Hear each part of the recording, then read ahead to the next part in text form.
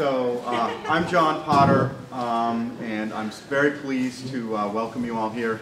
I'm very heartened to see so many of you taking time out of your busy lives to join us.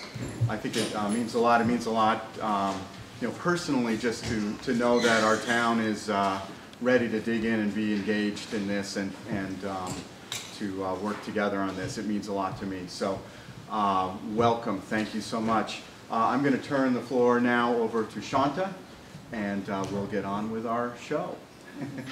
Great. Thank you, everybody, for joining us. So, as we all know, there have been lots of conversations and lots of efforts and continuing efforts around public art as we know it in Brattleboro. And I just want to share a little bit of a story, and I promise not to bore you. So this specific meeting or this specific iteration of public art actually came from a Facebook post. And I never thought I'd see the day that we'd be referencing tweets and Facebook as something that became something actually real. Sometime back in July, I shared a post that I thought was fairly innocuous about Lynn, Massachusetts. Lynn, Massachusetts was using murals to help uplift their community, boost their economy, and they weren't just any murals, they were very vibrant, rich, something reminiscent to what I had just seen in Detroit on my road trip at the beginning of the summer. So I saw it and I shared it and just flippantly said, why can't we do this here in Brattleboro? And so a thread ensued, and a couple of people said, well, I'd like to meet and talk about it. I said, oh great, another meeting. Well, let's just see what happens with that. The meeting started at the works, and by the end of that week, a potluck was being planned. And so there you have it. It was an attempt to try to get everybody in the same room to talk about public art. I know many of you in the room, and some people who could not make it here have been doing a lot of work on creative placemaking. So I like to think of this meeting, this gathering, as Jon and I and some of the co-planners have often mentioned it, as a continuation, and to see what can happen next and what might birth out of this if we continue to figure out what it means to talk about how to make Brattleboro look and feel like the arts community we believe that it is. And so, for example, some people might have seen, she's a Polynesian Tahitian dancer in one of the windows of one of the storefronts. And that was just a brief example of some of the ways we wish to make the town feel like the arts that we believe that it's very capable of. So we want to invite you to have this conversation with us. I also would be remiss if I didn't mention there have been also some challenges around some views around public art and what we believe is public art here, and things that people not always felt inclusive about. And so this is also our attempt to include everybody as best we can and make an attempt to see what can grow out of this. So I'll kick things back over to Jon, who will tell you a little bit about the Vermont Creative Network. And also, there are a couple of housekeeping things we'd like to remind you of before we get started with our panel. Thank you. So as Shanta said, I'm here not only representing the Latchis, but also representing the Vermont Creative Network. And if you don't know what that is, the Vermont Creative Network was established about 1.5 years ago by the legislature as an initiative of the Vermont Arts Council to be a collective and gathering point of artists, individual artists, organizations, businesses, communities, with the goal of advancing Vermont's creative sector with a very broad definition of advance and a very broad definition of creative sector. It was inspired by the model of the Farm to Plate network and the success story that has been, connecting farmers and restaurants and funders and transportation companies and social service organizations and everything else that you can imagine around these shared issues. And that's been very successful, and the thinking was, what can we do for the creative sector that might look like that. The Vermont Creative Network is set up with a statewide steering committee, and then they establish 6 regional zone teams. I'm on the Southern Zone team, which encompasses Bennington area, Brattleboro area, and I think it spills over a little bit into Weston. So that kind of area. There are a couple of other people from the zone, the Southern Zone here tonight. I'd like to acknowledge them. There's Matthew Perry from Bennington. You could say hello. And Robert McBride from Bellows Falls, who many of you may know.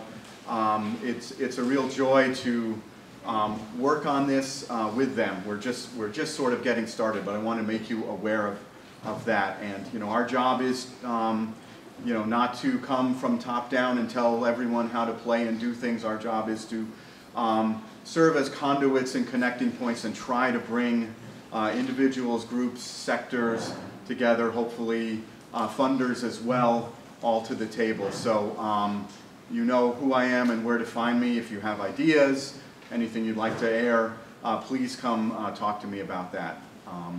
Be delighted to talk with you.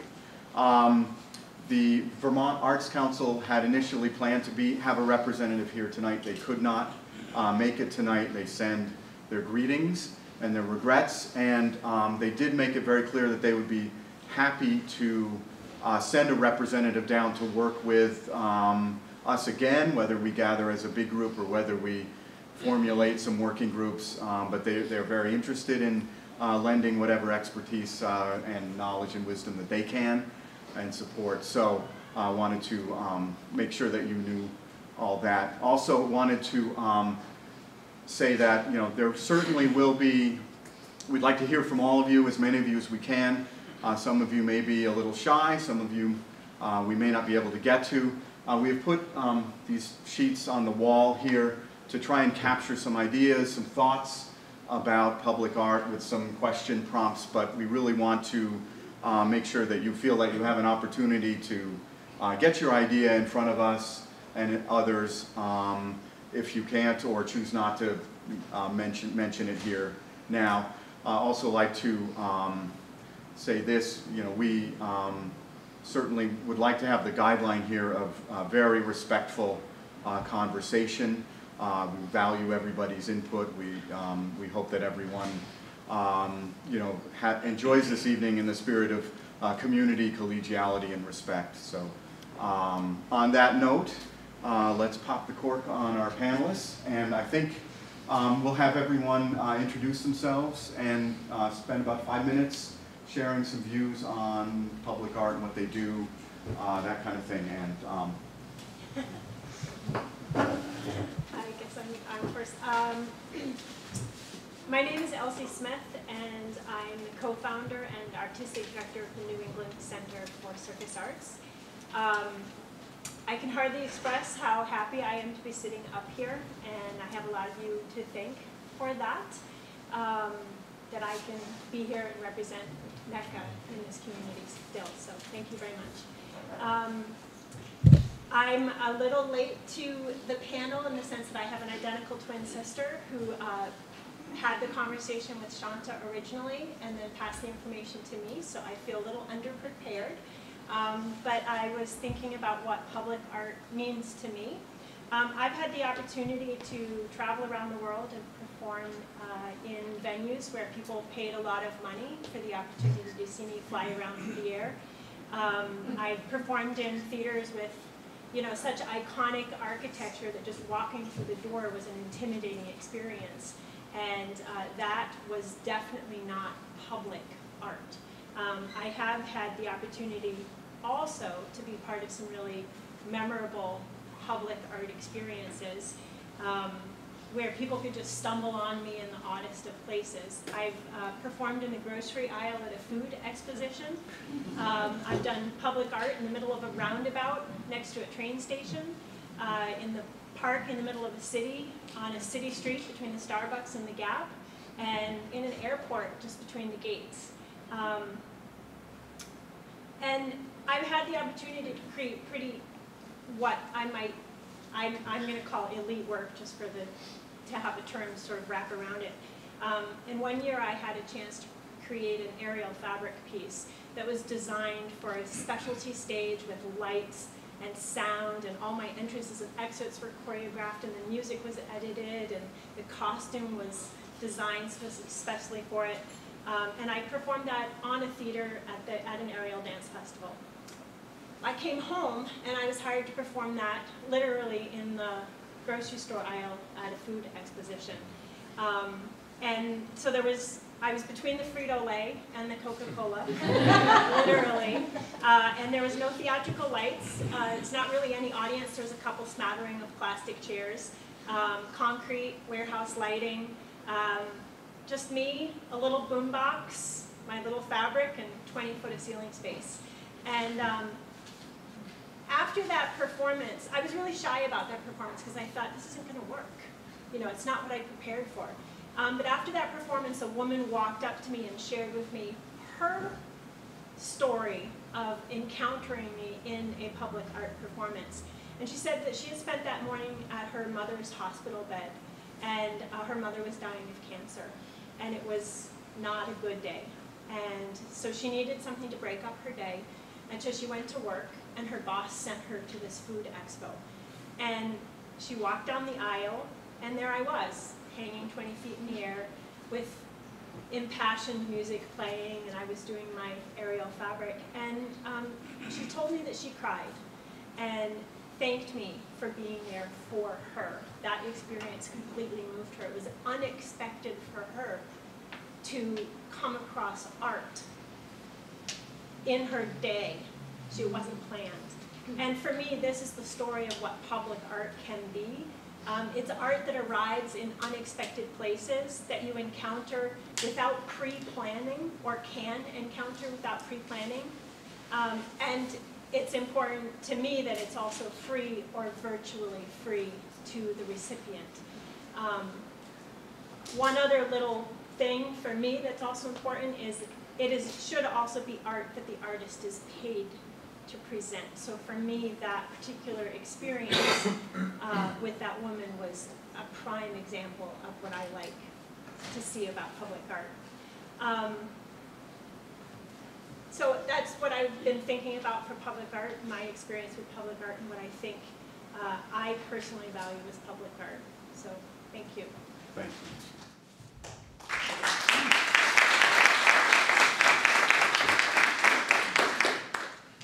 So, I apologize for reading ahead of time, but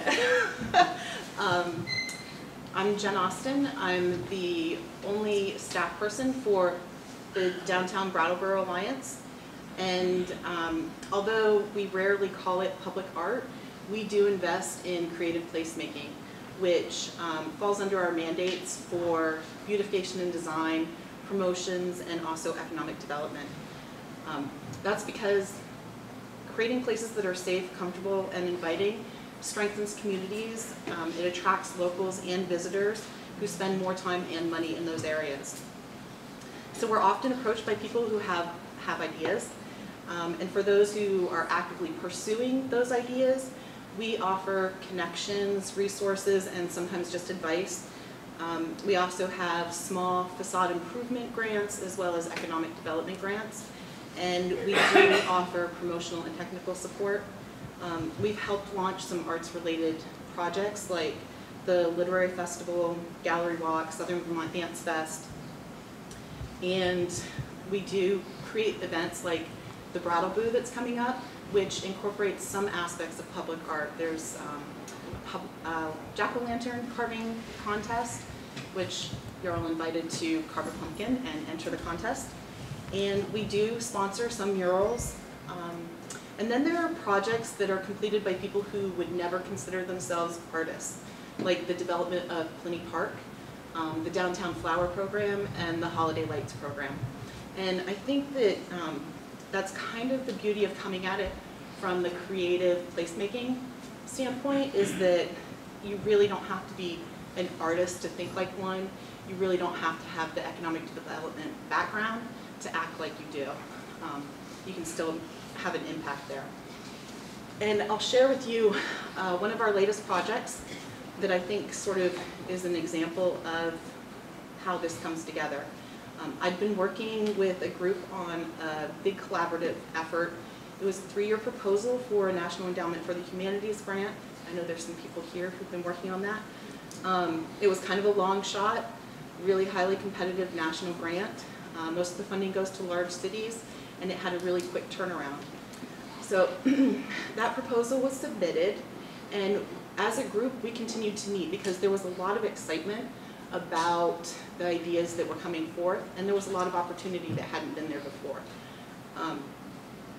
So around the same time, the National Main Street Program announced that they had a placemaking grant. And again, that was a really highly competitive grant, funding going to mostly big cities, and it had a really tight turnaround. But there was some potential there, and so I contacted Lissa at 118 Elliott, and I started the conversation the same way I do way too many, which was I have this kind of crazy idea. And we sort of were off and running. So we brainstormed, we developed what seemed like a fairly feasible plan. And it was inspired in part by the International Parking Day. And we thought we would create a mobile space that would connect locals and visitors to the literary legacies of Brattleboro. It was kind of a lofty idea. So we submitted the grant and we moved on. And the larger group did continue to meet, and we were planning ways that we could continue to implement some of the projects even if we didn't get the grants. And then, pretty much to everybody's surprise, we got the first grant. It was the placemaking grant from the National Main Street Center, and I really can't even go into all of the crazy ups, downs, turnarounds that happened once we got that notice. But I can say that thanks to locals who supported us, we were able to launch the project. So Miles, which is a mobile mini pop-up museum, will be rolling into the Literary Festival this year. And I don't want to give too much of it away, but because I want you guys to come and experience it, but it will feature Lucy Terry Prince, who was the first known African-American poet, who was also a fierce advocate for fighting for your rights under the law. And she lived and owned property in Guilford. So I can say that her story is pretty inspiring, and it does have relevance to today. So hopefully you guys will all come to that. Not only did we get that first grant, but the grant for the larger project also came through. So Miles will be the first project of the longer term 3-year project. And I just want to say that through this process, some of the things that I really love about Brattleboro were reinforced. And I'll just share those with you quickly, but when you start talking about your ideas, you realize that maybe your idea wasn't so crazy after all. And for whatever reason. And also that there are so many talented people here who are willing to get involved that you can do things that you probably wouldn't even realize you can do. Another really important thing is that people here are willing to take a risk, and they'll hop aboard your crazy train if they kind of know where you're going. And then the last point is, even if you miss that first train, there's definitely at least one more coming right behind it. So. And those are real gifts of this community that I'm not sure we always fully appreciate. So anyhow, I think there's important work being done. I think that people are coming together in new, exciting ways, and I'm looking forward to what happens next.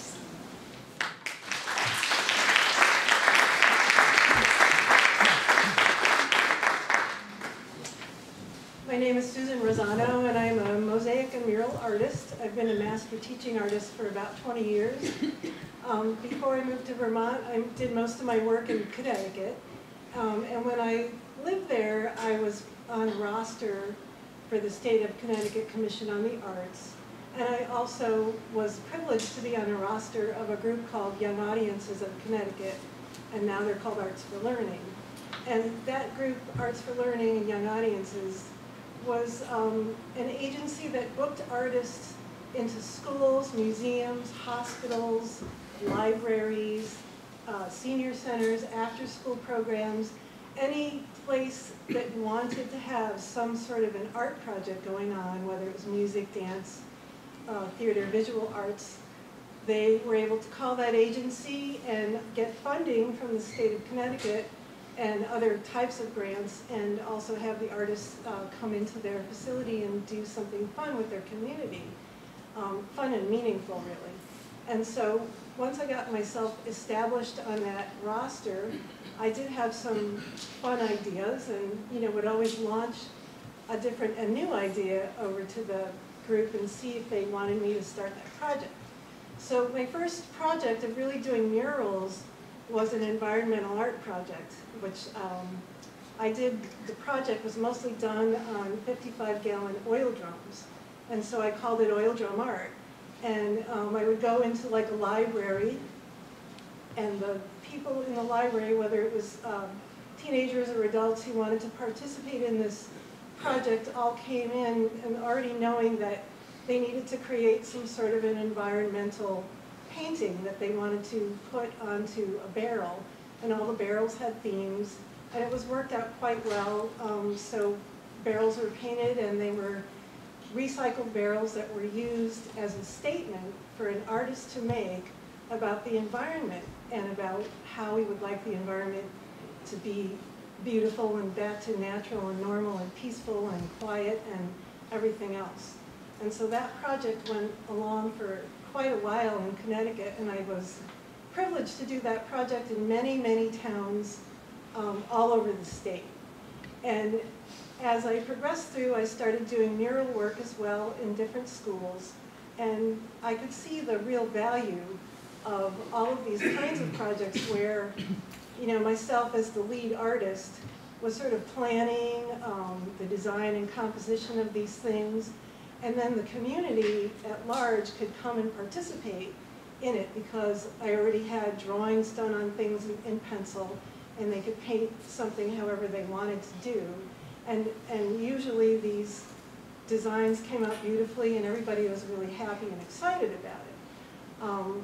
So a couple of examples that I would like to use tonight were things that I felt really great about doing. And really the best one, and this has actually been my last project that I've done in Connecticut, was down in Newtown, Connecticut.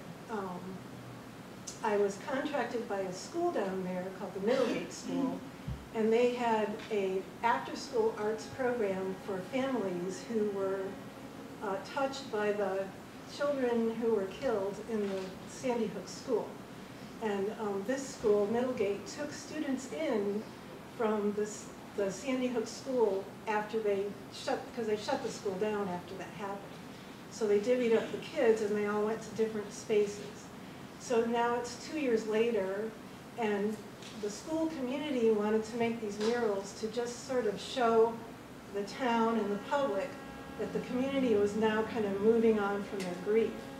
So they gave me themes, which were really kind of hard themes to create images for, but the community did that quite well, using the words love and caring and kindness and perseverance and I can't think of them all, but peace was another one.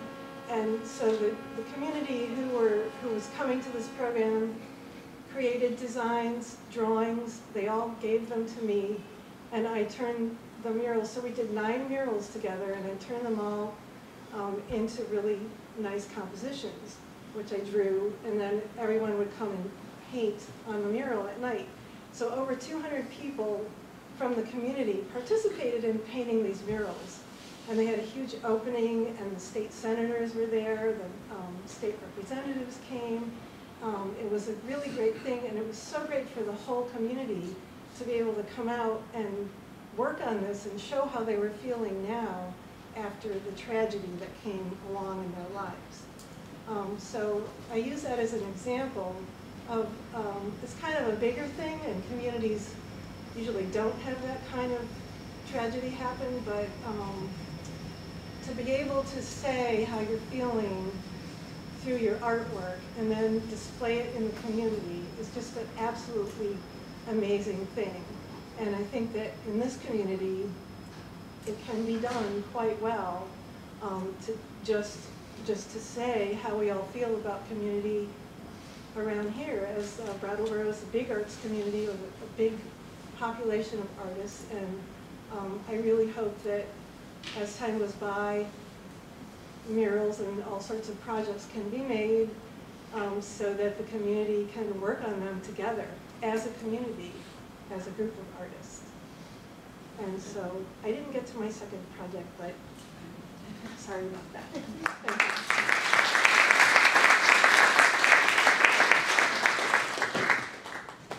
So my name's Bob Stevens, and I'm the owner of Stevens & Associates. We're a design firm.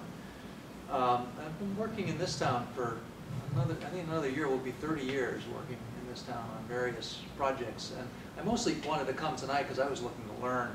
So how do we incorporate art into our public spaces as a student and somebody who has run down that course many different times? Not to say, you know, I think it's important to recognize, you know, we travel the country, talk about placemaking and urban places, and Brattleboro has a great asset. We are known around this country as a great downtown. And a part of that, I'll use that term placemaking again, you know, art is an integral component to people relating to the space that's around them, feeling comfortable in that, feeling safe, feeling like it's an exciting and an interesting place. Where I'm looking for knowledge is to figure out how to pay for it, to be honest with you. I mean, we have many, many cases where we have created space for that. You know, the building across the street is a great example, the Brooks House. We created this great atrium canvas for art, and working with Giddings Mitchell, we do have some gallery space in there, but it's a struggle to sort of say, how do we take that element, because everything else is so hard to finance. And I could tell you, 20 years ago, where we were designing space for the waterfront and had enhancement grants that we put together for the town that actually got funded, but the state, it was a transportation enhancement grant. We had an allowance of $30,000 to do public art in that, and that's the one piece that they pulled out of the funding. Everything else got funded.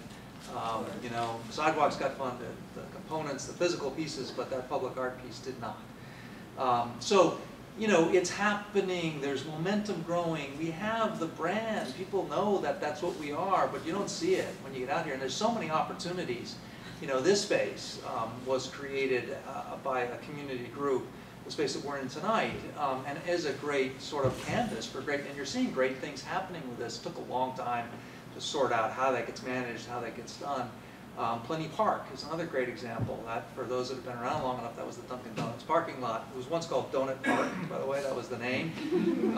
You can't get, it took a long time to get the name Plenty Park, and I finally gave up. I was like, let some other group decide that. But it's a great space. It has a mural on the wall, and murals in a lot of cases are used in urban fabric where we have a problem. You know, we don't have a good street edge. There's no windows in that wall because they're meant to be another building. So you can use it to mitigate, but it has the element of creating interest and permeability and comfort for people to sit in that. I want to go back to the economics. So as in the course of our career, you know, we now sort of help try to build urban places, downtowns across this area, and mostly it's about trying to make the economics work. And I'll relate to you a story that I heard from a couple of years ago at a conference from the leader of American real estate, the largest real estate owner in the country, actually. He was talking about the growth of walkable urban places and downtowns and mixed use, how hard mixed use was. So here's what he said, and I remember this because it's something that we've known and tried to learn how to do inherently. He said, you know, I can rent upstairs. People want to live downtowns now, and I can rent upstairs all day long. But I can't rent anything upstairs if my ground floor isn't activated and isn't exciting. Now, if you don't have a first floor placemaking place, you know, retail that's active, energy, excitement on the street, you know, art, a physical place that people want to hang out, where you feel safe and comfortable, people don't want to be in that space. So it's not just a aesthetic, gee, we'd like to do this. It's a necessity to have a successful place. It's a necessity to have a successful downtown. I think it's great that people are coming together, because I'd love to hear more about how to make that happen, how to add on, build on the momentum that's here, and see if we can kind of reinforce and sort of build that going forward. So, thank you.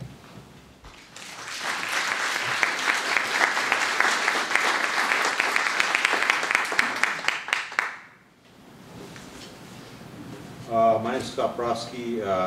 I grew up in Brattleboro. When I was a boy, my uncle worked at the Holstein Friesian, and they used to give him a card with an outline of a calf.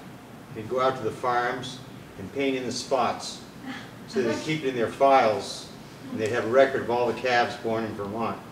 He was a landscape painter, and that's all I ever wanted to do, was walk these mountains and paint landscapes. But things happened, and I got a free studio in New York, and I ended up being one of the first artists to work on the street in the street art movement of the early 80s in Manhattan. I curated a few shows down there of those artists. I think what's special about Brattleboro is the fact that we have so many volunteers. You know, back when the highway was completed here around 1960, a lot of enlightened and creative minds started to come to Brattleboro in the arts, in politics, in the colleges, Marlborough College, Windham College, the Liberty Union Party, the beginning of the socialist movement here in Vermont. I think all that, you know, comes together to make a great atmosphere for public art, which everyone can share. And as far as money is concerned, attached to it, I don't make that, you know, the focus. I think if you're an artist, you know, your public work is your public work. You make your work from make your money from your studio. We have volunteers here, including artists, performers, landscapers, even masonry and carpentry people, documentation people who would all, you know, love to do stuff here. And you know what we need is organization. We have the Windham Arts Council, who started the cooperative gallery some years ago when artists didn't have a gallery to show in Brattleboro. And nowadays, galleries make 60% of their money at the art fairs. So it seems logical that the Windham Arts Council should help the Brattleboro galleries get to the art fairs. That would be an update on that kind of involvement. The Brattleboro Arts Committee should not be a conceptualizing entity. It should be a facilitating entity. And that committee needs to be a go-between for people that want to do things, and groups that want to involve their projects with the town have to go through the select board. The Arts Committee is a go-between for arts projects, organizer for performances, go-between for gardeners, landscapers, assistants for the galleries who should form a group like they used to have and have a club that meets once a month so that they can get organized and make this gallery walk about art again instead of about cookies. We used to have that, and that group could report to the art committee to have things enacted that it wants to do through the select board. What the art committee really needs also is to have great paperwork to make it easy for anyone that wants to do anything in terms of all these things I mentioned: public art, performance, public landscaping, documentation, that'd be film, and other things. They should have great paperwork, the art committee. This is their responsibility. So that people that want to come in can get that paperwork, have everything explained to them. You don't have to waste the art committee's time trying to learn about what are we doing, how do you do it. All in the paperwork, take it home, who to call, how to arrange it, types of funding, and we could get a lot more done that way. Because the art committee has changed people many, many times over, and not much gets done to the committee. Right now, we're finishing up the my partner worker, Joe Barrows, who's done a lot of work downtown for everybody here in the public art stuff that we've been working on over the years. We're finishing up the refurbishing of the walls at the back of the Harmony parking lot, and that is going to be a book mural again, which I'm going to draw out in the next few days. But this time it's going to be books for all different artists. And you have to have a website. It's easy to get a website. You can get on a group website if you're not on one. Real simple, probably for free on the internet. Then you're going to contact us. You're going to have to ask me how because I got 1 minute left. But You contact us to find out how to get a book there, which we want to have done during the October Gallery Walk and the 2 days after out there in the parking lot. You can do 3/4 of the book in the style of your art, and you can then put your website on the book so that tourists who come here can look at your work and see more of it on the web. This thing here, we have to thank Bill Fleming for this fantastic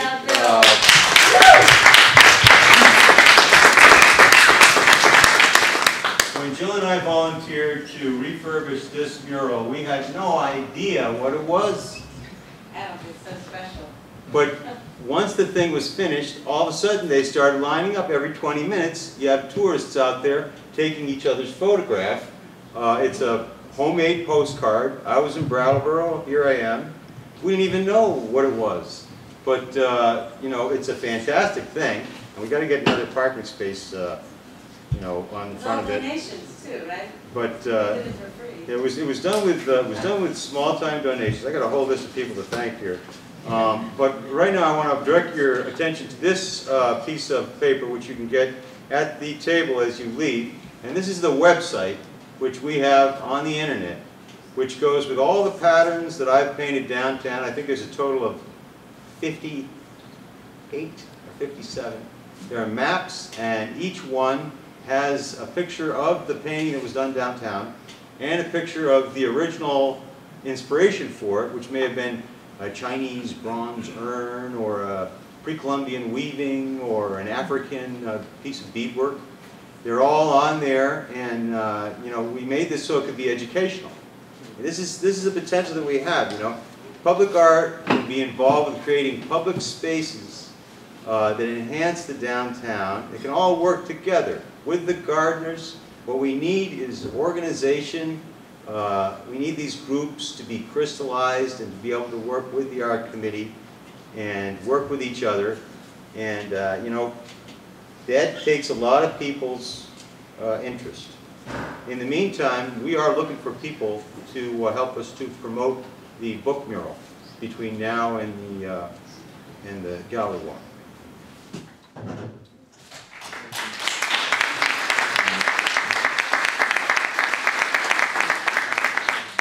So we want to use this, and I actually do have a question, that's something that weighs on me.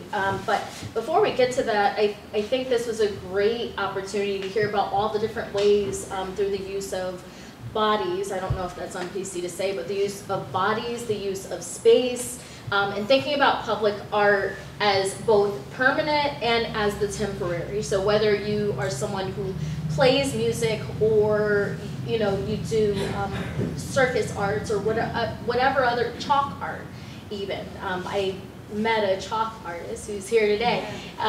So there are all sorts of ways that we can think out of the box that doesn't necessarily involve needing to get permits, and sorry I said that out loud.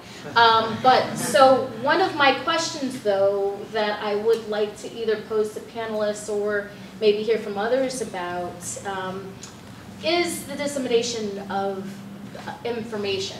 Because one of the downsides of some of the great things that are happening, like the mural and Harmony Lot, not everybody is privy to that information. And I do find in some of the discussions I've had with many that information's just not getting out. Like, how do we even get to the basics of sharing information, of getting inclusivity? So open that up, and then what we'd like to do is invite others to ask their questions or make commentary.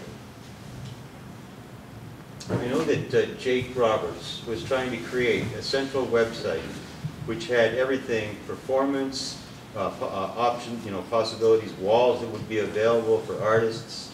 This is a central website. You know, so the concept is that everyone, all performers, you know, all artists get this as an email, and that there would be one central place for performers, which would have all of the different performance spaces in Brattleboro, and that they would be scheduled through that calendar. So if it was going out to everyone, then they'd be able to see what was happening, where there were spaces open, and then they could contact whoever to get on that calendar. The other stuff, you know, other things would be events, you know, that had to do with public art and stuff, and that would also be on there. But the whole thing, the big problem is creating that email list, getting everybody to get the email, and then who's going to do? Byron Greyrix tried to start that website. But he got frustrated with something having to do with, I don't want to say the town or anything, because just somebody, I'm not sure who. Thank you.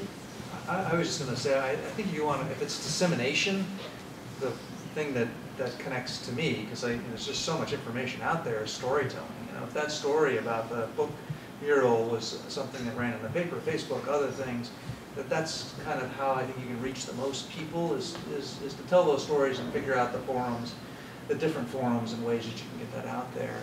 And then in terms of, you know, public input, it probably depends on the scale of the art. If it's temporary, if it's something, you know, we've done a lot of public engagement processes for things that are temporary and are going to be here for generations, and that's warranted for that kind of input and energy and effort. But if it's not that permanent, then I think it's, you know, 3 people who are really dedicated and want to do something and get something done, and not have to burden it with so much public input, and sometimes just getting something done is worth a lot.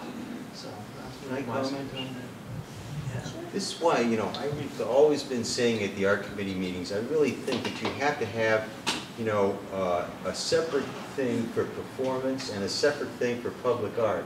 Because performance has a certain set of needs. They need, you know, to be promoted, they need to be scheduled, they need to maybe have their work reviewed by somebody that would know if it's the right thing. And then public art needs a different set of things. It needs funding. It needs, a lot of times, you know, most of the stuff that we've done has been done through donations. All of the, this is important for anybody that wants to do anything here in Brattleboro. All of the hardware stores and paint stores have a donation budget, yearly donation budget. And the closer to January you are getting in there, you know, the better chance. And you know what they want? They want a photograph of what you did for their office and a mention if you have some stuff in the newspaper. But I just think that, you know, the gardening people, the performance people, the public art people all have different needs, but all need to work together. And, you know, that's, you have the art committee, but, I mean, you know, we really need a structure. Well, so why don't we open it up, because I definitely want to have an opportunity for, whether there are comments or whether there are questions, to see what questions may come forward. Dell, did you have a question?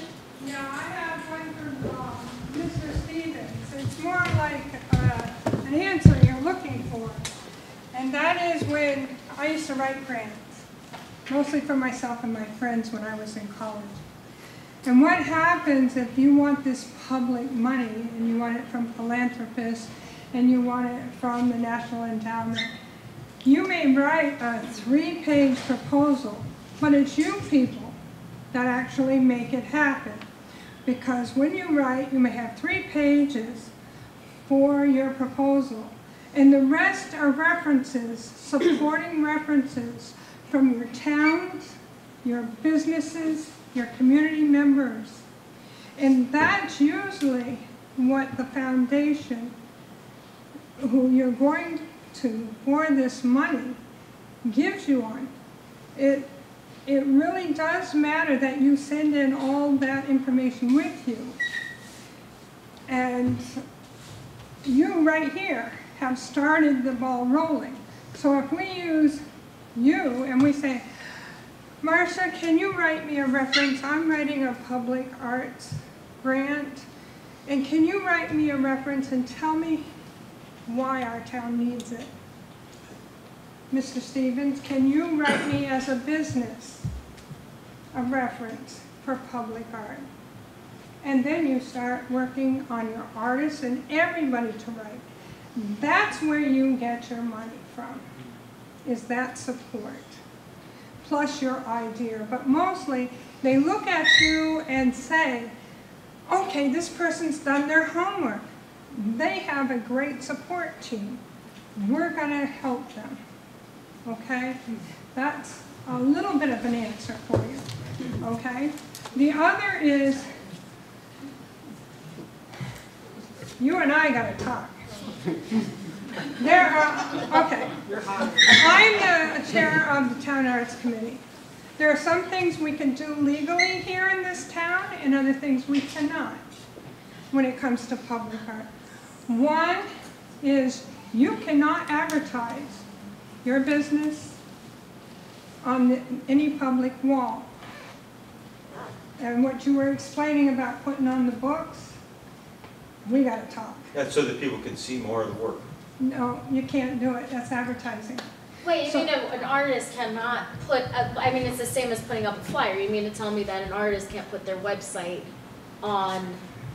No, Yeah, no, this is what, that's advertising. We consider, as a town, yeah, no, it's we not consider advertising. that advertising. You're going to have to talk. Yeah, we'll to the- explain why it's not advertising. It's- it has to Yeah. We should continue this. Yeah. So we got to talk later. Yeah. Shooting Yeah, yourself in the yeah. foot, Dale. No, we're going to talk. Well, I talk- think we should definitely keep this moving along and, But anyways, yeah. when you're working with public art, you have to abide still by law, whether you put it near a road or whatever. And that's what the Town Arts Committee is about, is to keep everybody focused on what they can do, possibilities, and help them to meet their goals. Dale, we're planning on reviewing the websites, like my website, no prices, no way to buy anything. We'll See? talk well, later. yeah, let's, I'm sure what will happen from this meeting is there will probably be a lot of loose ends and a lot of questions. We definitely probably should shift it. Does anyone else have a comment or a question that they wish to, wow. All right, so I'm gonna do it this way. You, and then you. So you go. And then stand if you wish. I'm John Moomerding. I'm a former director of the Brattleboro Music Center and worked with the Arts Council and the Arts Committee for years. Starting a new festival called Fantastic Wantastic. And the idea of Fantastic Wantastic is relating people to our environment, especially nature around us. The installation artist that Shanta mentioned is here. This is Tree McFarland, creator of the Vines, which many of you may have seen overlooking Whetstone Brook, in addition to the chalk art that she's well known for. I'm happy to introduce her. She was one of the first presenters in our kickoff for Fantastic Wantastic on the 16th. And there'll be further events in that this month. John, do you have a question for the panel or something Yes. you want to raise? I wanted to raise a priority of relating art to the beauty of the natural environment around us. I think that should be a priority. And I also wanted to make a point in response to what some of the panelists had said. I believe that in all nonprofit endeavor, the funding follows the work, and in particular with the arts, the funding follows beauty. When you create things that are beautiful, and all of you up here have been involved doing that, you've been able to, and most of you probably have secured funding for the things that you've created. I mean, I know the work that you've all done, and it's very, very important. It's a cardinal rule that the funding and the support will follow the beauty that you create. Did anybody want to comment on that, or should I go to the next? Well, I just think that, you know, John, it's great that he wants it to be about beauty, but anyone can have an equal opinion. It could be about anything anyone wants. Just as important what someone else wants as what John wants. Okay, Arlene. So, following up on what Dale said, I think it is important for us all to be able to communicate with each other. So I didn't see a sign-up sheet, but there should be. Oh, there is a sign-up sheet, I'm sorry. There is. Let me apologize for that right now. Towards the back, there are sign-up sheets off to one side, and one of them is labeled for post-potluck follow-up. So we are collecting, and if you've been hearing from me numerous times, I already have your email address. And I will make sure to pass it along. So no, that's definitely a good point. And there's information in the back. Is there anything else you'd like to say? Yeah. So about funding. There's a group of us that have tried for years to do a 1% for art. So at the last town meeting, I'm a town rep, at the last town meeting, somebody stood up and said, you know, we're talking about money and funding for this and that. We call ourselves an arts town, and there's no money for art. And he was, after the meeting was over, he was like rushed by a bunch of us who are determined to bring it up at the next town meeting, that there be in the budget a 1% for art.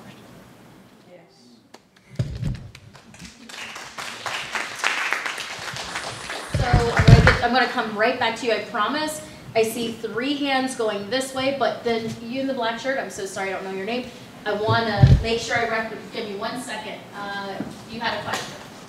Yeah, so it's actually a little bit more of a comment and an answer, which Dale, and I'm sorry I don't know your name in the purple shirt, and Eileen, we kind of segued for this beautifully. We've talked about where the money comes from. I'm an engineer, and what I work with is stress. I work to design distress out of systems. So we've actually worked on a project before. I was the one who brought the timber framers to Pilney Park. You might remember that, yeah. So anyway, the thing about design and how this relates to bringing the money and how we get involvement in art and seeing the art in this community. For me, it's an engineering problem. If we talk about separating the people from the art, there's a problem. Everything automatically, the funding fails. Because when we design a place, we're talking about lighting, we're talking about obstacles like walls and windows and variation in steps. We're talking about how the natural light enters the place. But when we talk about where the funding comes from, we're talking about how the human element is willing to apply their time, energy, and resources. Resources being money is one of those resources. But Brattleboro, like everybody's been saying here, is absolutely amazing at bringing all those other resources, the energy and the time, and hey, yeah, I'll try it. And I think one of the things that this whole group needs to think about is, one, what is the normal path people are taking, and why is it art in that place? And 2, why are we creating a place for art if nobody's already going in that place? Because that's how you end up with places that are completely empty all the time, and there's nobody seeing art that's in there. Can I comment on that? Sure. I totally disagree with that. What I've found, since I began making street art in the early 80s, is that you have these areas, these places that no one's noticing.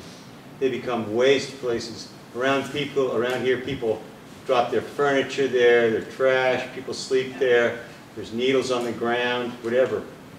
By putting public art there, you change the energy. Yep. And if I may, you're leading into my next comment.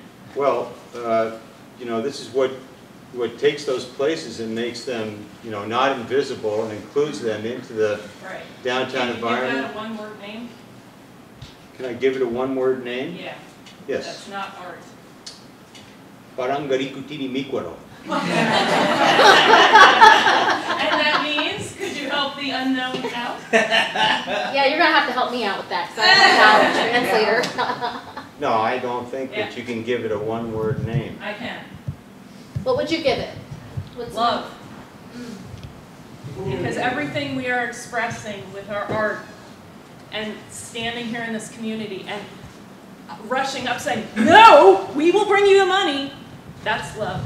That's the energy, that's the time, that's the resources. That's not money that when you are on the path and you suddenly make that shift by saying, I want to do some art here. Anybody want to show up? Oh, never mind, I'll just start doing it myself. Oh, you want to help? Yeah, here, go over there. That's love, right there. That's not exactly the way it works.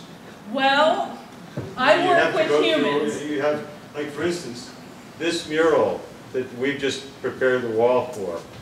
I went to the Brattleboro Art Committee 10 years ago when they first began and said, are you guys going to clean up the murals that are messed up in town? And they never did anything about it. Right. And finally, years later, you know, we got the art committee to basically look the other way while we fixed up this mural and the stuff that we did next to it. Right. The book mural, that's been a project that's been going on, like I said, since I tried to get them to focus on it when they first began. It was like 10 years ago, or 8 years ago, I'm not sure.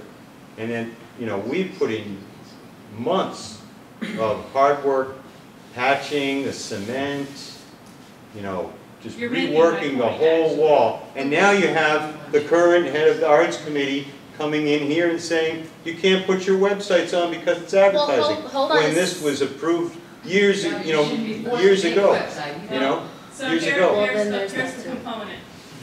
So you see, it's not that easy. It's like you have all these things from the town trying to, you know, artists who live here in Brattleboro are asked all the time for donations. But we don't have a collector base here.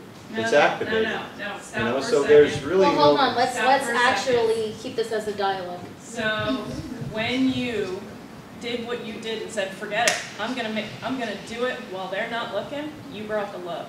And then everybody started showing up. Oh, that's fantastic, yeah. Right. That can be planned. But It not can't be with anybody completely looking. planned. Well, that's just it. That's the beauty of it. You can plan it to go, you don't know how it's going to go, but you can plan the start point. And that is what I kind of want to bring here and kind of say, this is not, the money's out there, the connection is through love, and we need to talk about, one, where are people already being, and two, there's, I don't want to give you a dissertation on it, but there's more to it, and it's talk about the love and where people are already walking the path. Thank you very much for your point.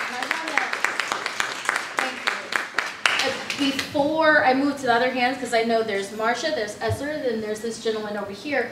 Did anybody else on this panel want to speak to that point or comment or piggyback? I'd like to actually add something to the question that came before, just a comment about the 1%. I want to make a statement that I don't want anyone to think that I believe, but I just want to sort of show the flip side of things. I thoroughly believe that artists should be paid for the work that they do. And I think it would be amazing if the town and the community and the government or whatever that is could support them. However, I work with a lot of young people who are struggling to pay their bills in this expensive town.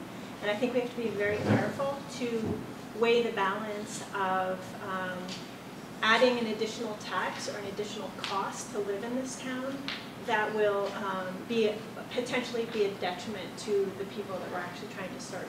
I just think that's a bigger conversation. Thank you. So I'm gonna, did you want to respond to what? Yeah. Which is? Which twin am I? I'm Elsie. Elsie. So the 1% that we're talking about is like 1% of the 1% that Rooms and Meals gets for Brattleboro. There's, I think it's just 1% of Rooms and Meals. We're allowed to keep it. This is why people come to Brattleboro, right? For the arts, for rooms, for, you know, that's why they stay here and eat here. So it makes sense that the art should be a beneficiary Yes. Well, So I'm going to go to, I know Marcia had her hand up, then Esther, then this gentleman over here, if that's okay with you, John? Yeah. Does that make sense? Marcia. I've only been here for 2 years. I was in Florida in 2015. I was in the St. Petersburg area, and for the 2-year period prior to that, there was a resurgence in St. Petersburg. It was art that reestablished that town as a major tourist attraction. So I was very much a part of that whole scene at the time. Now the odd thing was that, and I don't even know how many people are aware of this, there was a national contest about the most artistic town in the United States. The two towns that were in the running was St. Petersburg and Brattleboro. And the thing was, St. Petersburg kept jumping ahead. Everybody in St. Petersburg said, don't think you're going to win, because when the Unitarian Church in Brattleboro finds out about this, everyone's going to vote for... And it was a real funny thing. So now here I am in Florida with the intention of moving to Brattleboro. I couldn't wait to get here. I saw what they were doing in St. Petersburg. And if Brattleboro were the same, it was so exciting. And I got here, and it wasn't anything. And I think, to me, once you live here, you realize the depth and the richness of the arts and the culture. It's wonderful. It should be visible. It should be right out there for people to see. Well, this is what we're trying to do.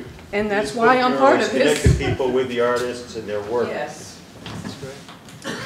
Yeah, I just want to make a comment. I totally agree with Marcia that I've been living here for almost 4 years now, and coming from Connecticut, which is really not known as an art place, but it seems like a lot of the cities and towns, whether they're part of the areas that have a lot of money or part of the areas that don't, still really worked a lot with artists to do a lot of different things, murals and concerts, and it just seemed like the arts was so much more supported by the population, and that everyone sort of knew that the arts brings in people from other places, and tourists come to see it, or people want to buy some of the art that they see. And so I too, read that Brattleboro was this great arts community, which it really is, and there's so many people around here that are incredible artists, poets, musicians, theater people. But yeah, it needs to be more seen out on the street when someone comes here as a tourist and they walk around, and like Scott said, you come to Gallery Walk and there's people on the street with cookies, and then you're like, where else do we go besides seeing that? You can tour the galleries, but on the street there should be more art on the street. Something that's just about the art. Yeah, that's what it was about the originally. art. But I'm talking about visual art here, guys. I'm not talking about performance. The Gallery Walk is always about visual art. Performance in Brattleboro is very successful, in my opinion. The local people here are willing to support almost anything you do. Down in Latchis, you have tons of things that go on there.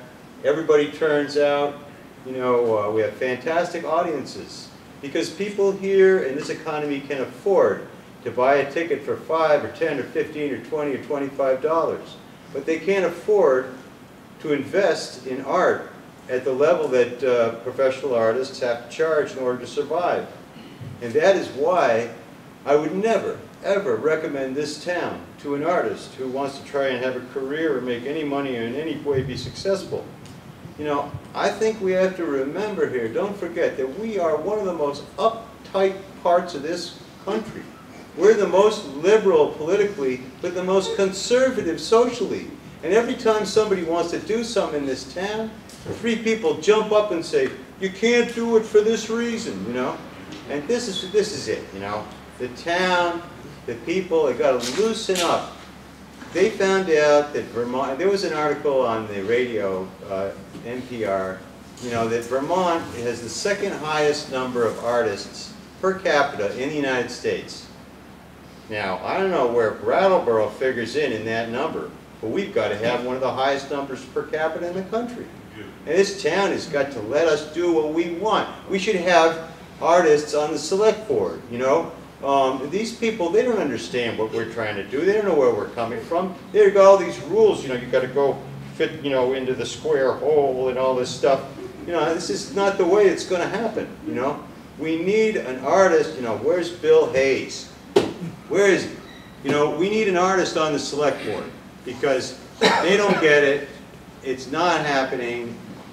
It needs to come So to wait, life. hold on one second. I see a bunch of hands. So there's, let me see if I can keep track here. There's Essler, there's that gentleman over there, and then there is a popcorn of hands here and the hand in the back. So why don't we start with you, Essler? Hello everybody, my name is Essler. I am a filmmaker, activist, part of the Art Council, and I wrote some things before I forgot, because I sometimes forget. So I'm gonna... So the first thing I want to say is, I don't know if any of you are aware of this, but last year, Windham County, specifically Windham County, won a bunch of awards. I think we won most of the awards at the, is it the Governor's Awards or something like that? Yeah. So we are doing good stuff. So I think you all deserve a round of applause for doing good stuff. So we're doing the work. So we are doing it. And I think that's the exciting part of it, that we are doing it and we're getting recognized. And sometimes when there's all this like momentum, we get, it's like a stream, right? There's all this water and there's all this movement and all this, you know, muddy water. So that's where we are right now, right? So what do we do from then, right? What are we gonna do from there? And I like what is your name? Kathy. I love that you brought love into it because that is super important. We have people struggling, living, young people. You were saying that there's young people struggling day to day. There is. There's people that are addicted to various things, but we have an opium epidemic right here in town, right? So we are facing all these issues. And I believe that one of the best weapons that we can use is love and art.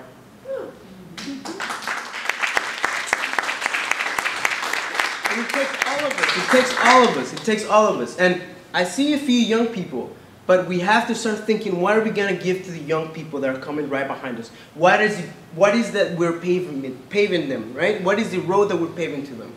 Just last year, last week, I don't know if you heard of the Brad Rock festival that happened. Oh my God, that is beautiful, right? There was so many young people playing music for each other, creating beautiful music, collaborating. That is what we need. We need more of that, coming together. All these things of divisive, like of you do this, like we need to come together, right? We need to come together and start creating these things. The last thing I want to say is resources. Yes, we need resources. And I think we have the best time in history right now. We have the best tools. I have this thing right here. With this thing, if there's an art project that I want to be part of, I can put my $5. That is not that much money, but it is something. And we can all provide that, right? We can all do that. We can create a fund, a community fund that is just for the arts here, that I can give my $5, $10. I know some of you can do that too. And if we all come out and say, well, those are the projects that we can fund those things. It is possible because we have this kind of tools. So I think it is really exciting times, and I think it's important that we have these meetings, and I'm so happy that you're all here and that we're going to continue this talk because we have the tools, we have the people, we have the young people, and we have some problems that we need to deal with. So this is a great start. So let's continue this, and don't forget that it all has to be surrounded by love, right? Like that's the most important thing. It has to be surrounded by love. So I just want to thank all of you for being here.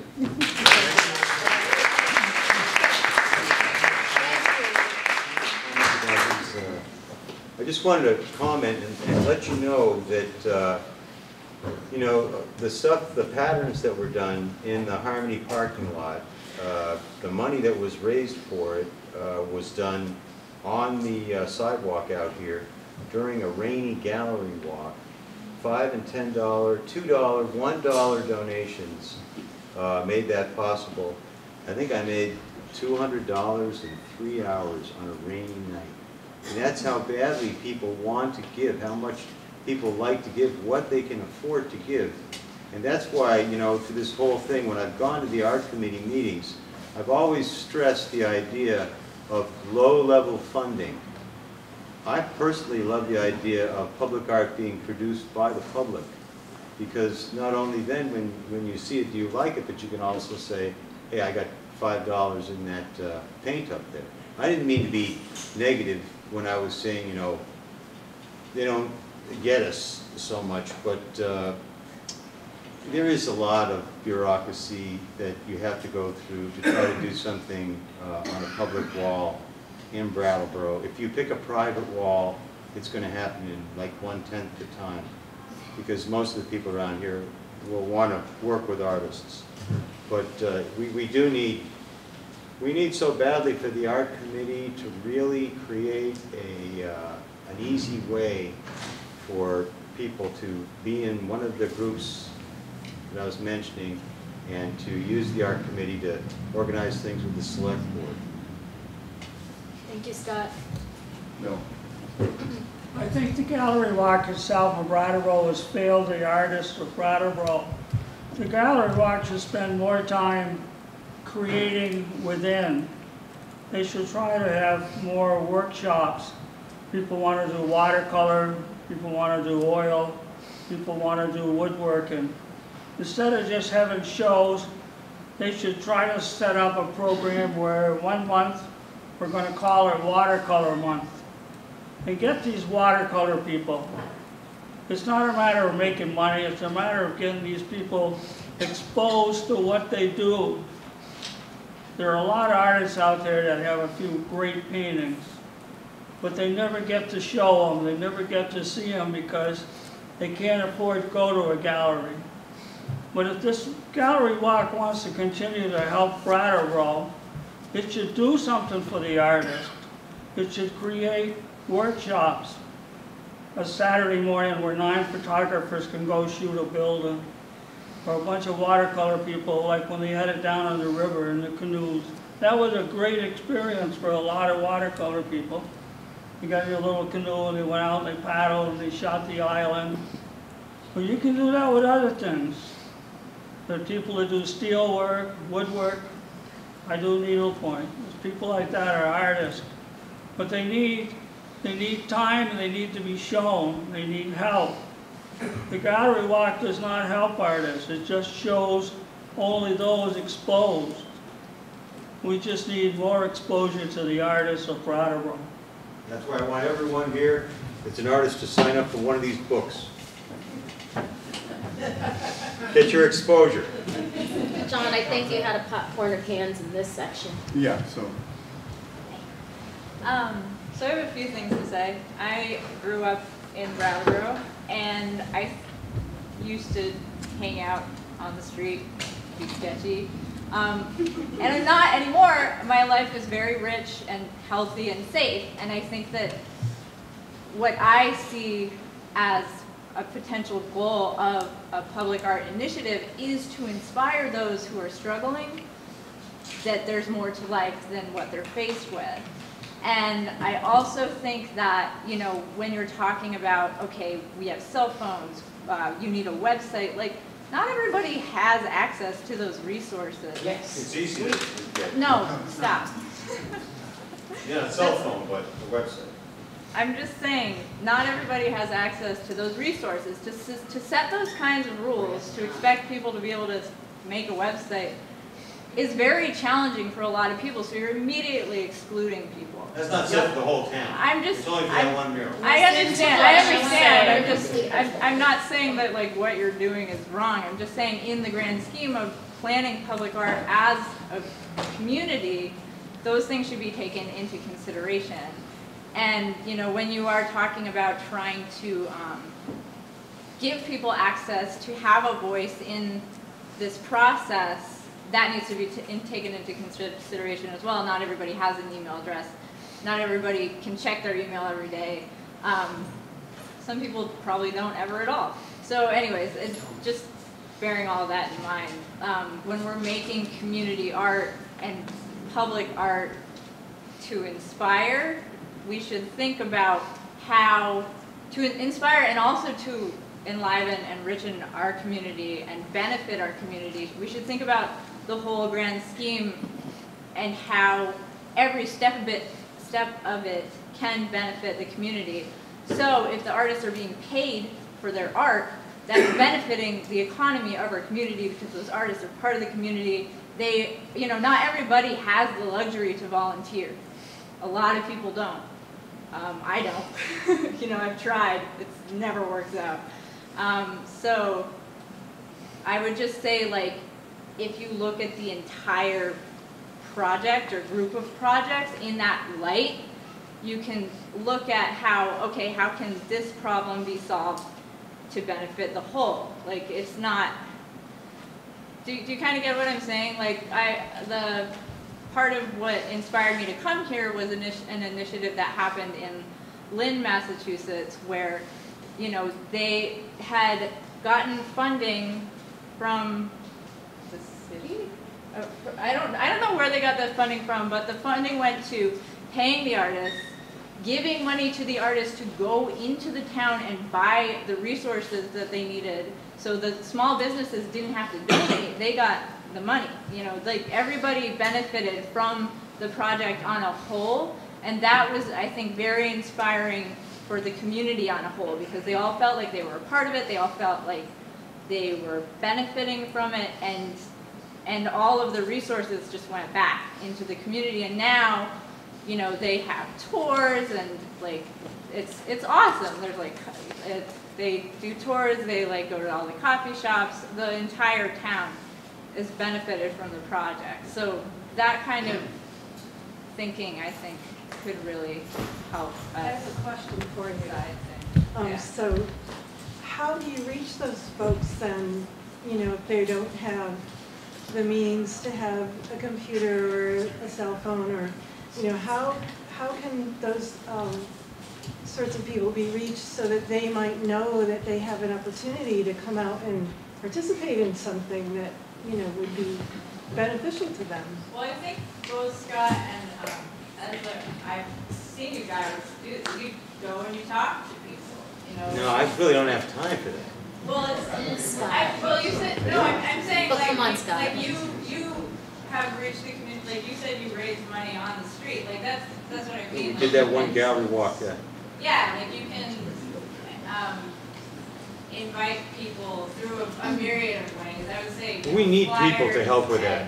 and outreach and that kind of thing. Like, maybe make sure that anywhere where people need to go for resources because they're like below the poverty line, there could be some sort of something there, like inviting them to be a part of it.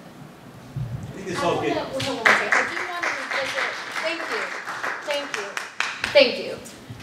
Because that point is speaking to many episodes and incidences. I've gotten information to people, and you know, people have different ways and modes in which they want to receive information, and we need to respect that, especially if we're going to be inclusive. The other thing I want to bring us back to is just recognizing to give each other time to speak, and I certainly, we're not here to sing Kumbaya. We're not going to agree with each other, but I want to give everybody a chance to speak, and so that's what I just wanted to remind everybody of, that, to be respectful. And I know there are more hands in this clustered area. Stefan, I know you had a question. Tree, I know you had a question, and then there was a young lady over here, so. Well, one thing that Maya said, I think made reference to the idea of site-specific work. In other words, the right kind of work in the right place. Like she was talking about, some people have these facilities or these you know, machines or whatever. Other people don't. You know, there's different levels of professionalism in the arts also. And you know, someone may have one painting, and someone may have a whole body of work that people could look at. So that's what, you know, in this particular painting, in this particular project, that's what we're addressing, is those people that have a whole body of work and have a way for people to look at it. In other cases, there can be other locations for people to do things that are different than that, and they're more appropriate for that location. But in terms of what you were saying about artists being able to survive, make money, you know, in an art scene, everything helps everything else. The more there is, the better it is for everyone. So, you know, in my opinion, if you have an idea, let's all get behind it. But, you know, someone else has an idea, let's get behind that, you know. And people that put a lot of work towards what they're trying to do, you know, let's jump in and help, you know. Scott, who's next? I think it was Stefan, and then there's Tree, and then there's a young lady over here, and then there's another hand. So Stefan, did you have? Good. My folks, Stefan Brandstatter, have been here 30 years, more or less, mostly more than less, in Brattleboro. Used to own a record store down on Main Street. Gallery walk started back in my day, and as I remember, it was sort of out of the motivation of trying to bring more commerce to town and using art as a means of drawing people in. I could be a little wrong about that, but that's my recollection.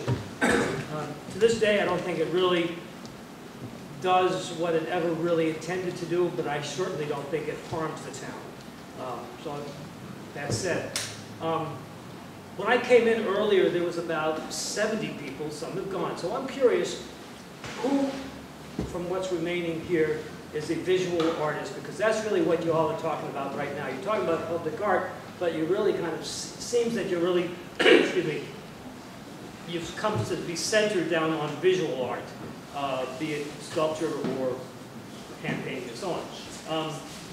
So I'm wondering who here is an artist in that particular vein. Just curious. All right, so maybe 50% of who's here. My point is that why aren't the artists that you're all talking about? I'm a musician. I think with it. I visualize with imagery, but I don't really paint. So where are all the other artists that you're all trying to get organized? They're the ones who should be here. Again, my point is there seems to be an undercurrent of, you call it lethargy or disinterest. You know, on one hand they say, you know, yeah, we want to have an organization, we want to get organized, but then they don't turn out to participate. So it's more of a statement or a comment than a question. Well, other than where are the artists? Well, I might just say that this is day one, step one. I'm not sure what's going to come out of this. I hope we can begin to think in that way as this meeting continues. We have some other people to get to, but we clearly have some more people to bring in and reach and talk about. I certainly take a broader view of public art than just visual art, but some people don't. Because that's at least one way to start having money available for public art. It also might be worth doing an auction to support that fund if it gets set up, because, you know, every time there's some kind of an auction, I take a picture and I donate it to the auction for the Humane Society, for this, for that, the other. And maybe if, in fact, artists gave works to create an endowment for public art, we would be able to donate it and also feel like it was contributing to art in the town. Just real quick off of that, like, I'm both a photographer and a non-profit gallery director here in town, and what people, you know, constantly, that's 95% of my job. How can we make more money? How can we make more money? How are we going to pay our rent this month? And members of VCP constantly remind me that, yes, it's a difficult task at times to sell artwork, sell a print off the wall or an exhibit, but when we've got these stacks of prints in these boxes, you literally, it's like our savings account. I mean, art isn't always about money, but art can make money. And so when we're saying that, yes, we're artists, but we don't have a lot of money, but we have art that has value, and so how do you find people who are willing to make that investment? I mean, and that's also a marketing issue as far as, like, you know, I don't know how much effort Gallery Walk as an organization entity does to bring people from outside of this community who, dare I say, might have more money than you do, that might be coming in and injecting some funds into the community as far as like buying artwork. I said it, buying artwork. This discussion is supposed to be about public We're art. talking about coming up with money, but like finding money from other entities. And it is amazing that we live in a world where there's National Endowment for the Arts, the Vermont Arts Council, the Vermont Community Foundation, Vermont Humanities Council, etc. But we can also, without resorting to perpetual bake sale, we can make money right here in this town, you know, by selling.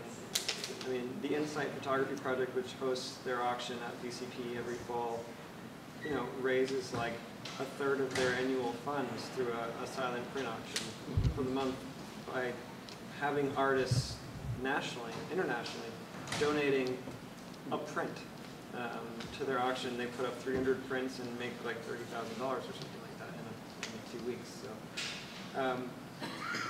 I'm not saying it's easy, and I know I'm spreading a pretty wide blanket statement here, but like, it just seems to me like we can really, with enough organization and planning, which is also a blanket statement, the money's here. This is why it's all around here. This is why you galleries need to get together and have an organization of galleries like they did 5-10 years ago, so you guys can discuss this. Because this discussion is about public art. It's not about bringing art money into the community. We need that very badly. But this discussion is about public art.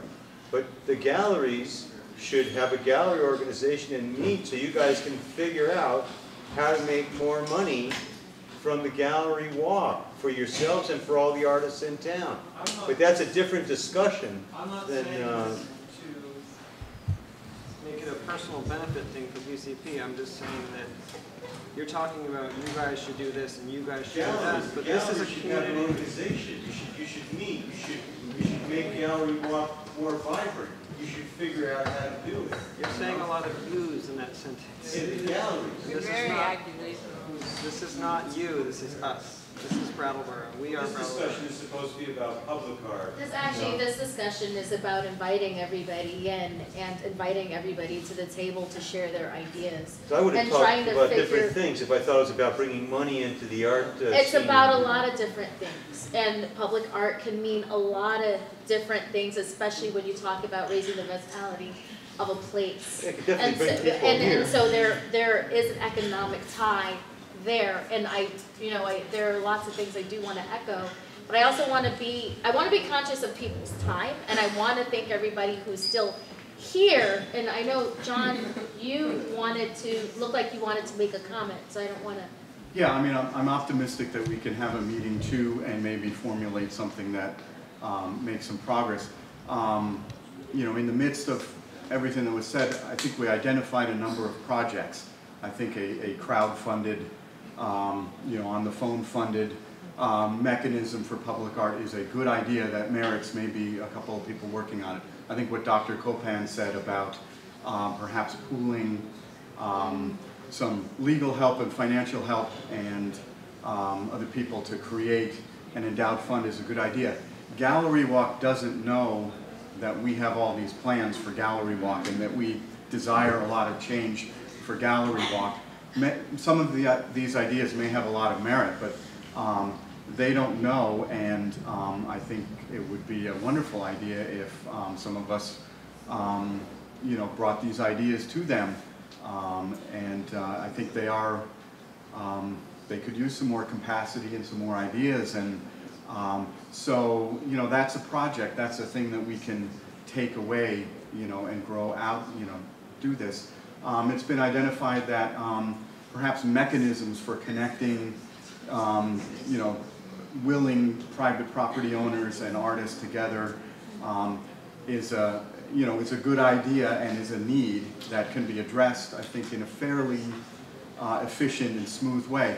So that sounds like some people getting together and making that happen. So these are the things that, we have names, we have addresses, and you know, I don't think these are terribly big asks of people if they're together. But this is what I'm hoping might come out of this meeting is, or maybe we need another meeting and other people at the table. But you know, we, amidst all the points of view, I think we've identified some projects that we can really do, and we don't need $50,000 to rain on us to get these projects going. Although one of these projects is to get $50,000 to rain on us, that would be great. But you know, I think this is what, you know, we've teased out a number of things that are really on our minds, really either bothering us or need to be said. But you know, I think what those really are the genesis of some projects. I'm not sure what the next step is, but you know, we have people, we have names, addresses, we have passions, we have energies, we have areas of interest, and you know, I think that might be a good basis for meeting number 2. And yeah, and if I may piggyback, I actually would be doing a disservice if I did not say something about Gallery Walk, seeing as how the Arts Council, you know, is one of the projects of the Arts Council. And I can tell you from personal experience as a newly former Arts Council of Windham County president and a volunteer role as president running Arts Council, that it's a capacity issue. And so there are so many things, and certainly it's helpful to have these ideas and suggestions, but also people have to come to the table too with follow-up. So I will say, not in defense of Gallery Walk, these ideas are very helpful, but without the people, you know, some of the things that we did start to do is we put dancers in some of the window storefronts, and we put a DJ in one of the storefronts. It was really cool. But we needed more people to make that happen, and there weren't that many people who, again, for whatever reason, people have got their own things. No blame.